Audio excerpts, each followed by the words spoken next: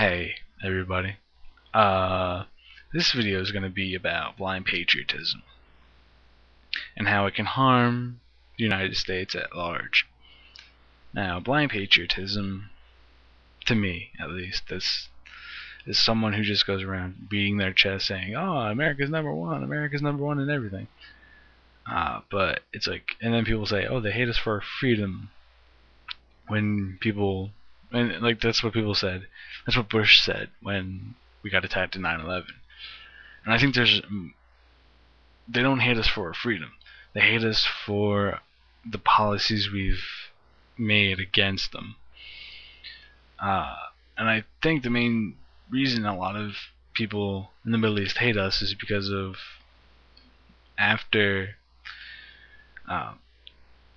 Okay, in the 1970s, 1980s,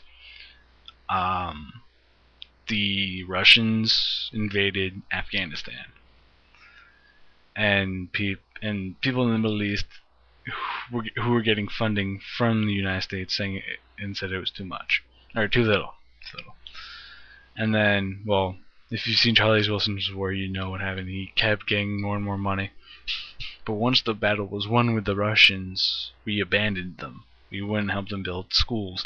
And I think that's why people hate us. And I think that's why there's such a seething hatred for the Americas, that we go in there. If we went in, when we went into the 1970s and started giving the Mujahideen weapons and money and funding, and then we just leave them afterwards. We just leave them, and they didn't know that we were helping them fight. And then they come back and most of the people are dead after coming back from fighting. And then, but we didn't tell them that we were helping them. I guess we couldn't because they wouldn't have accepted the weapons, I think. But I think it's important to realize that is probably one of the main reasons why there's such an animosity between America and the Middle East. Another reason is the blind patriotism that I'm gonna talk about. Is the people that say, "Oh, we're better than everything. We're a bastion of hope. We're a bastion of democracy." But if you think about it, we're not a bastion of democracy. We're a bastion of lobbyists and special interest groups and things that rule the nation at large. We're consumerism. And for people who follow the Bible, most people follow the Bible. We're one of the most coveting nations. Like we're one of the most covetous nations within our own country. There's a lot of people that covet other things, but like people say, "Oh, that's a really nice phone. I got to get that kind of phone," or "That's a nice car. I got to get myself a car like that." And then there's this. I think another reason why people have such an such a bad attitude towards us is I think our idol worship, like celebrity worship, that we worship people who don't really do anything meaningful. Like really, our media is basically centered around stars. Like, I mean, I haven't really heard any news about the Iraqi reporter who threw a shoe at George Bush, or 3 shoes at George Bush, but that's in the other news media. That's on the BBC about how his trial got postponed. I think it is that we don't, most of the times our news outlets don't have international news, that we don't focus on the international stage at large.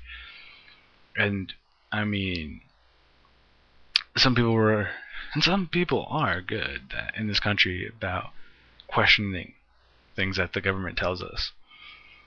But I don't think there's not enough protests about what we care about. There's anti-war rallies, but there's not any real, like Code Pink. If you should watch Penn and Teller bullshit, because they do an episode about world peace, and there's all these left-wing groups called Code Pink and Answer coalition and things like that. But there's no people who say, because the right wing always says, well, if you're against war, you're against the troops, and nobody's up there screaming at the top of their lungs. No, if you're for war, that doesn't mean that you're pro-troops, or the two things are not mutually exclusive. You can support the troops, but not support the war. And more recently, sorry, I got a headache. I'm having trouble thinking. But I think it's the kind of blind patriotism that people who don't go anywhere say, oh, we're the best in the world. We're the best in the world. We're the best in the world. No, we're not. There's irrefutable proof that we're not the best in the world anymore. And there's people, and I think more a reason that people don't like us at the world stage is because I personally don't like the non-secular running of the country, because most of the time the politicians are either being run by religious groups or being run by lobbyist groups. It's not that's not politics.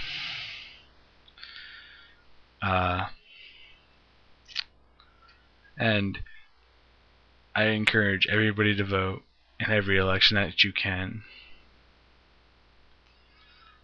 Maybe we can regain some of our world image. Maybe.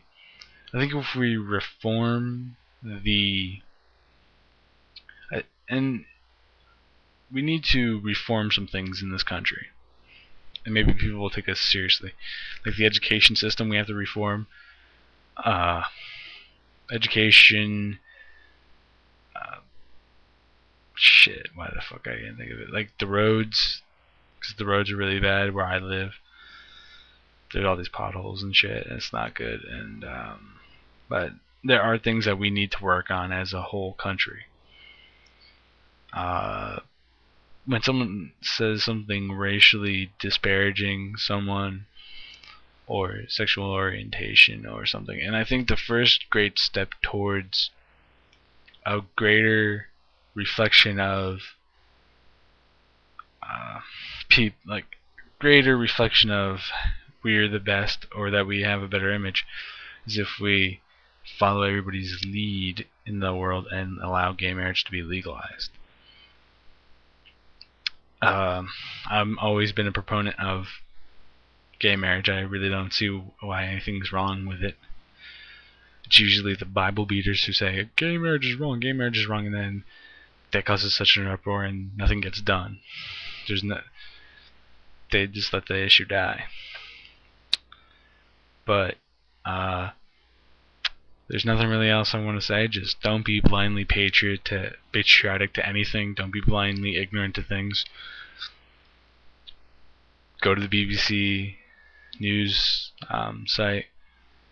Get news from other sources than the US media, because you'll be sadly surprised about what's going on in the world. But I'm RezenatorZen. I'm off like a prom dress. Peace and love. Peace and love to everybody. All my subscribers. Peace out.